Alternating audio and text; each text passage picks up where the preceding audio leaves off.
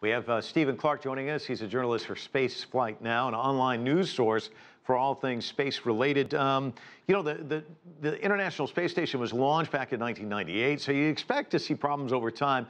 Explain this leak to us, its significance, and can these sorts of things be prevented in the future, given what Sean was just saying? There's all this stuff hurtling around out there. Well, this is the first time that the International Space Station has lost pressure in my memory of covering the space program.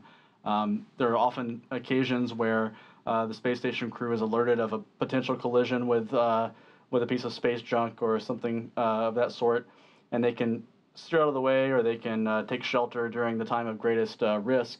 So whatever caused this, if it was space debris, it was much too small to be tracked by any sort of telescope or radar, so it was very hard to predict this one coming. You know, Stephen, I was saying that it was launched in 1998. When it was first launched, they thought perhaps it could last through 2015. It's still chugging out there, but there are issues, aren't there? I mean, I read somewhere where one side is actually getting baked by the sun, the other, it's freezing on the other side. Talk to me about its age, the extremes that it's facing out there, some of the challenges it faces. Well, the International Space Station, as it goes around the Earth every 90 minutes or so, can see temperature swings of hundreds of degrees back and forth on the day and night side. And those sorts of temperature swings cause great thermal stress and structural stress on the space station modules themselves. And you're right, it was designed for 15 years. The oldest module was launched 20 years ago, this coming November. But much of the space station was launched much more recently. Some items were launched less than 10 years ago. And NASA and their international partners are analyzing or have analyzed the strength of those modules and believe that those modules will be safe to continue flying until at least 2028.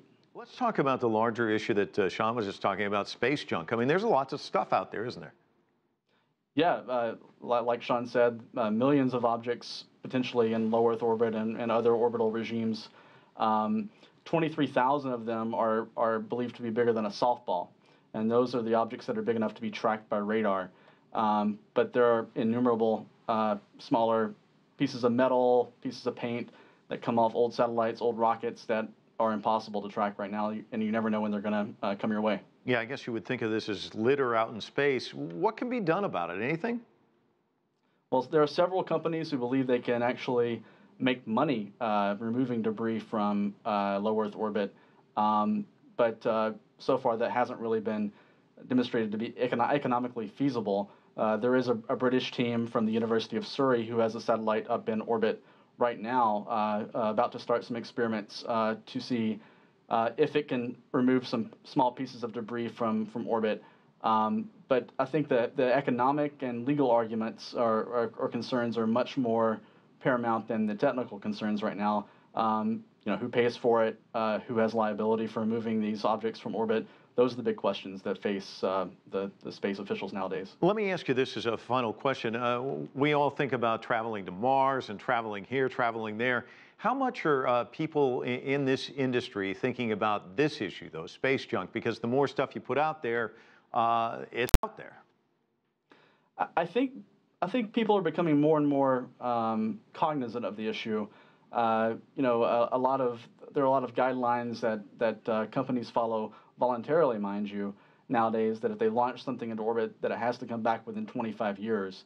That seems like a long time, but there are still pieces of space junk in orbit from the 1950s and 60s. So I think people are becoming more cognizant of it, but until there is a major incident. There was a collision, for example, of two satellites with nobody on board, nobody was hurt, back in 2009, that got a lot of people's attention, and things like that really brought this issue to the forefront, I believe. Well, Stephen, fascinating conversation. Thanks so much for joining us from Austin. Appreciate it. Thank you for having me.